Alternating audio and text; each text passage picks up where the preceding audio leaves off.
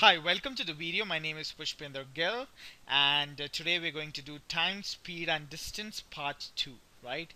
So, this over here is my email address where you can send me your valuable feedback. That is pushperfectscores89 at gmail.com. And if you think this video helped you, just make sure that you like us at facebook.com/perfectscores. And to explore more about us, keep watching this page that is perfect-scores.com, right? So there's more to come here. So today we're going to do time, speed, and distance part 2. We already done part 1 wherein I have discussed about the variations in time, speed, and distance according to one another. So in the second part, we're going to discuss, that is this part, that is the relative speed, that is the speed of objects with each another, right? So don't get too confused by this, with this big term as relative speed. It's very simple concept, right? So let's go ahead and move forward and understand that. Now, what exactly is relative speed? So as I said, relative speed is the speed of bodies. So relative speed is the speed of bodies according to each another, right? So it's the speed of bodies according to each other, right? So that's what the meaning of relative speed is. So let's suppose there are two types of relative speeds which can happen. The first type is when the bodies are traveling in the same direction. So let's suppose this is let's say this is car A, right? So I don't know how to draw a car, right? So let's suppose this is car A, which is traveling at the speed of 10 kilometers per hour. So this is car A, and let's suppose this is over here as car B, which is actually traveling at 20 kilometers per hour, right? So the relative speed over here would be, what do you mean by relative speed? Speed is the actual distance that is covered between these two cars in 1 hour, right? So this car covers 20 kilometers per hour. This car covers 10 kilometers per hour. So the actual distance that will be covered between these two cars, that would be 20 minus 10, that is 10 kilometers per hour. Why is that? Because this car is gonna cover 20 kilometers and this A car is gonna cover 10 kilometers, and the distance between them is always gonna remain 10 kilometers every hour. So every hour 10 kilometers per hour is gonna get added between these two cars. So when the cars travel in the same direction, or whenever two objects travels in the same direction, if the speed of one object is A and speed of another object is B, so the distance that they're traveling, so the overall relative speed is A minus B kilometers per hour. So that's what the speed is, A minus B. The speed get deducted, right? So let's see the another part of the story, that is when they travel in opposite directions. So what do you mean by opposite direction? Let's suppose this is car A, all right, and let's suppose this is car B, and car A is traveling at 20 kilometers per hour and car A is traveling at 10 kilometers per hour. Now what is happening every hour? Every hour A is traveling 20 kilometers and B is traveling 10 kilometers. That means every hour a total distance of 30 kilometers is being traveled, right? So this is what is happening every hour. So when the objects are coming towards each other, or when the objects are in opposite directions, so that means that the speeds are going to get added, right? So that means this is what the relative speed is equal to when the objects are traveling in opposite direction, right? So suppose you must know about this in the very beginning of this video. That's why I'm not wasting too much time on that. So when the cars travel in the same direction, the speeds get deducted, so there is a subtraction involved, and when the cars travel in the opposite direction, the speeds get deducted, so the speeds get added, there is an addition involved, right? So I suppose you already know that. But what is it there to GRE, GMAT, and CAT? What is there to standardized testing, right? So let's go ahead and use that, right? So I'm gonna pick up a very easy question, and on that easy question I'm gonna apply some technique which I'll tell you in the just next slide. So over here it says that car A on a straight road travels from point A towards point B at an average speed of 60 kilometers per hour. So there is let's say a point A and there is let's say a point B, and this is the distance. Car A travels from here at the speed of, so this is let's say the speed, at the speed of 60 kilometers per hour, and it says that at the same time car B in the opposite direction of car A starts from point B towards car A at an average speed of 40 kilometers per hour. So car B travels at an average speed of 40 kilometers per hour, and if they meet after 20 minutes, what is the distance traveled, what is the distance between point A and point B? So let's suppose they meet here, right? So let's suppose this is that point. So which means what? That means car A has traveled from here till here and car B has traveled from here to here. That means in this particular, when they meet, the time is actually which is constant, right? So the same time they have traveled the distance, so time is something which is constant. At that particular time A has traveled some distance and car B has traveled some distance, but the total distance is actually equivalent to the distance between A and B, right? So that's what the case is. So it says that they meet each other after 20 minutes. So the time over here is actually 1 by 3 hours, right? So 20 minutes is 20 by 60 minutes, 20 by 60 hours, which is 1 by 3 hours. Again, the time here is 1 by 3 hours, and the distance traveled is equal to speed into time, which is equivalent to 20 here and which is equivalent to 40 by 3 here. So the total distance is equal to 20 plus 40 by 3. Since there are no answer options, so I'll suggest this as my answer. So the only thing that I want to emphasize over here is that always find which thing is constant.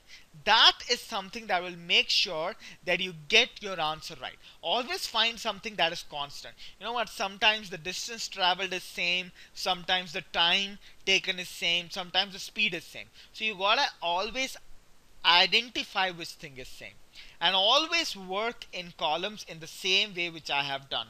The distance is equal to speed into time, and over here are going to be equal to your different cars or different persons or different people, whoever they are.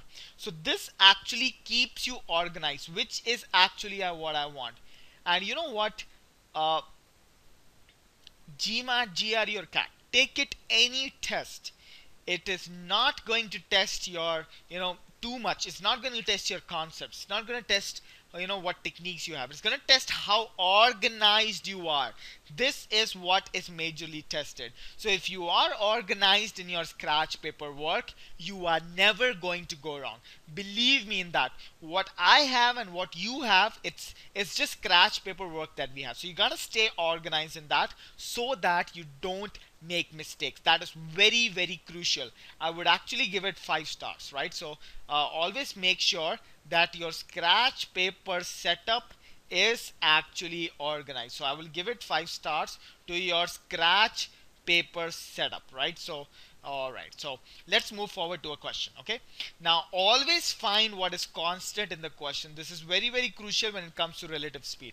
Always find what is constant, and you'll be surprised many times that so easily you're able to get the answer, right? Now let's see this question. It says that Candy started from home on a trip averaging 30 miles per hour. So this is Candy here, and I already know that the distance is equal to speed into time. This is something that I already know. It says that Candy started from home averaging at 30 miles per hour.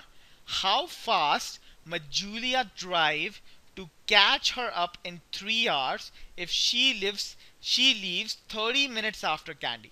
So what is the distance that Candy is going to travel in those 30 minutes? So the distance that she is going to travel will be equal to 15 miles, right? So now right over here, it's right over here is Julia, and the distance between them is 15 miles, and right over here it's Candy, and they are both traveling in the same direction. And now what is the question saying? The speed of Julia is 30 miles per hour, and let's suppose the speed of Candy is 30 miles per hour. Let's suppose the speed of Julia is j miles per hour. and the distance between them is 15 miles. So the relative speed is going to be equal to, so what is the relative speed here? It's going to be equal to, so since Julia has to catch up Candy, so Julia's speed has to be greater than Candy's speed, so that will be J minus 30, and the distance between them is actually equal to 15 miles. So the time taken from here is actually equal to distance by speed, which is 15 upon J minus 30, which is actually equal to 33 hours, right? So not 30 minutes, 3 hours, which is actually equal to 3 hours, right? So this is what is given in the question. So if I say 15 is equal to 3J minus 30, right? So from here 3J actually becomes 45 and J actually becomes 15. So this becomes 45 and sorry, this is 30 into, sorry, it's 3J minus 90, right? So just a small calculation error, right? So um, 3J minus 90, so this is going to be 90 plus 45, 90 plus 15, which is going to be equal to 105. So J would be 105 divided by 3, so that would be equal to 3, and 1 and 5, that is 35, so 35 is my answer, right? So suppose you've understood this question, just a little calculation error at the end. That the speed is 30 and in half an hour is going to travel 15 miles, so the distance between them is 15 miles. So Julia travels at the rate of J miles per hour and Candy travels at the rate of 30 miles per hour. So the relative speed is J minus 30 and the distance between them is 15 miles. So the time taken is going to be 15 divided by J minus 30, which is equal to 3 hours, which is given in the question. And from there we calculate the speed of Julia, which comes down to be equal to 35 miles per hour, right? So suppose everyone has understood the question. Let's go ahead and move to the next one. Now let's see this question. It says that Arun, Baron and Kiranmala start from the same place. So let's suppose this over here is the place. Let me get my pen. So let's suppose this over here is the place where they actually start from. So there is A, there is Arun, there is Baron and there is K. So they actually start from the same place in the same direction at the speed of. So this over here is your speed, that is going to be equal to 30 for A, 40 for B and 60 for C. This over here is your speed. Now it says that Barun starts 2 hours after Arun, right? So Barun over here, so Arun is the one which actually starts first, and after 2 hours it's actually Barun starts. Now the question is saying if Barun, Kiranmala overtake Arun at the same instant, how many hours after Arun did Kiranmala start? Now understand, this over here is actually a twisted question. It's a previous CAT question also, so supposed to be tough. Now this over here is it's a cricket question. Why is that? Because it's actually asking you to back solve. This is a very good contender to back solve. So what do we do when we back solve? Is actually we start with answer option C and we move up or down accordingly to the question, right? So let's suppose Kiranmala actually started 4 hours after Arun, right? So if it started 4 hours after Arun, that means the distance between Kiranmala and the distance between Arun when Kiranmala started would be equal to the distance that Arun has traveled in 4 hours. So the distance that Arun has traveled in 4 hours is going to be equal to the speed of Arun into the time, that would be equal to 120 miles. So the time taken for Kiranmala to catch Arun would be equal to the total distance between them divided by their relative speed. Now what is their relative speed? That is 60 minus 30, which is equivalent to 30, that is 4 hours. So the time taken for Kiranmala to catch Arun would be 4 hours of alone that Arun traveled and 4 more hours that it took Kiranmala to catch Arun. that would be 4 plus 4, which is 8 hours, right? Now let's actually calculate how much time did it take for Barun to actually catch Arun. Now what was the distance between Barun and Arun when actually our Barun started?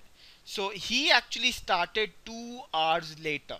So in those 2 hours, Arun would have traveled 30 into 2, which is 60 miles. And when Barun started, the relative speed is actually equal to this minus this, which is actually equal to 10 since they're traveling in the same direction. So it took 6 hours for Barun to catch Arun plus 2 more hours when actually Arun was traveling alone. So it again took 8 hours for Barun to catch alone. That means after 8 hours, what was happening? All three of them were actually at the same spot. And this is what the question is asking you, right? That means answer option C is my answer, right? So I suppose everyone is understanding over here what I'm trying to do. It's just I'm trying to back solve. And if I would have gotten a discrepancy over here, if this would have been 8 and this would have been 7, then I'll just move up and down accordingly, right? So I'm lucky over here that answer option C is my answer. And you know what? If you follow the right technique and if you follow the right method, you're gonna seem that you are too lucky in the test. Why is that? Because these questions actually help you to solve the questions. They are not difficult at all. So what you have to do is you just have to trust your instincts and trust that these questions are going to be easy for you, right? So whenever you back solve, just start with answer option C. It's suppose you must have watched the video on back solving as well, so that actually tells you how do you back solve. So always start with answer option C and move up and down accordingly, right? You can also do this question using algebra, but I feel that you can actually do this question with back solving much easier, right? So I suppose everyone has understood this. All I have done is I've just assumed that K started 4 hours later than A, and then it just solved and I calculated the hours and they came to be equal, which was given in the question, right? So let's go ahead and move to the next question. Now let's go ahead and do this question. It says that there are two trains, alpha and beta, running in opposite direction on a circular track. So let's suppose this is the circular track. Now it says that train alpha travels at the rate of 4 miles per hour. So this is your train alpha, right? And its speed, it's 4 pi miles per hour. And there is train beta, but actually travels at the speed of 6 pi miles per hour. If the radius of the track is 6 miles, so the radius of the track is 6 miles, and the trains both travel from point delta. So let's suppose this is the point delta. That is what they start from at the same time, right? And it's already given in the question that they actually travel in opposite direction. So let's suppose alpha travels in this direction and beta travels in this direction. Now the question is saying that how long in hours after the train departs they meet again at point delta. So this is what the question is asking. The question is asking when they are going to meet at point delta, right? So that's what the question is asking. So they have to actually meet right here, right? So what is the distance that to be traveled when they start from this point and they actually end at this point? That would be the circumference of the circle, right? So what is the circumference of the circle? That is 2 pi r. That would be equivalent to 2 into pi into 6, which will be equivalent to 12 pi, right?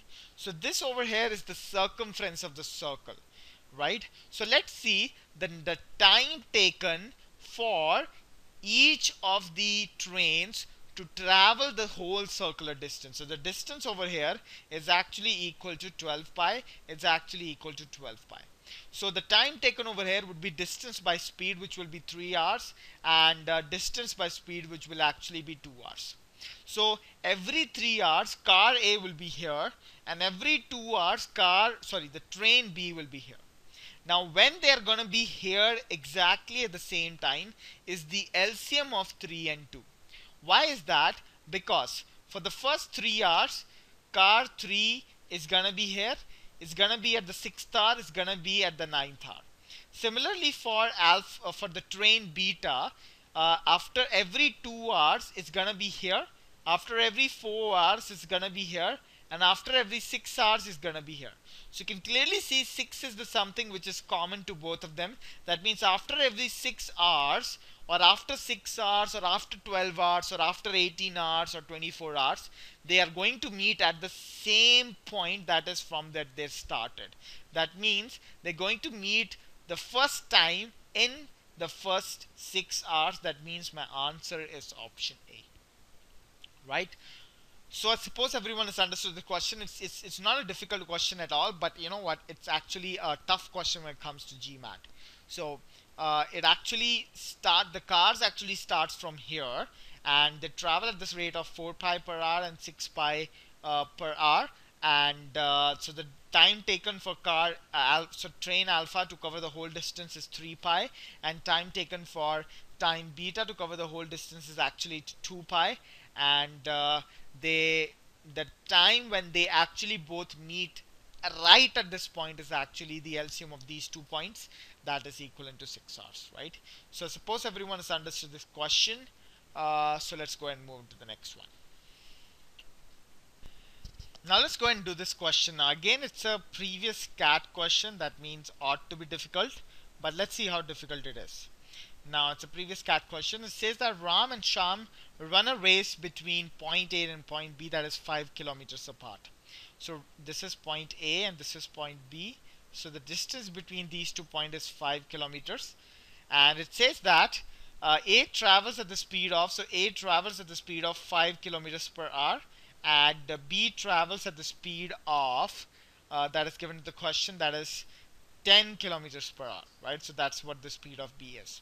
Now the question is saying that A starts at 9 a.m. and B starts at 9:45 a.m. Now from 9 a.m. to 9:45 a.m. in these 45 minutes, that is in this 3/4 of an hour, right? So that's what it is. How much of the distance has car A traveled? Because car A is the one which actually started first. So the distance traveled would be the speed of car A, that is 5 kilometers per hour, into the time is, that is 3 by 4 hours. That is going to be equal to 15 by 4, which is equal to 3.75 kilometers. So this is the distance that car A has traveled, that is 3.75 kilometers, when actually car B started from here. So when car B started from here, that is the distance between them was 3.75 kilometers per hour. Now but over here, car A is actually go from here till here, and it's actually supposed to come back, right? So the question is asking at what time Ram and Sham meet for the first time. Now the distance remaining over here is 1.25 kilometers.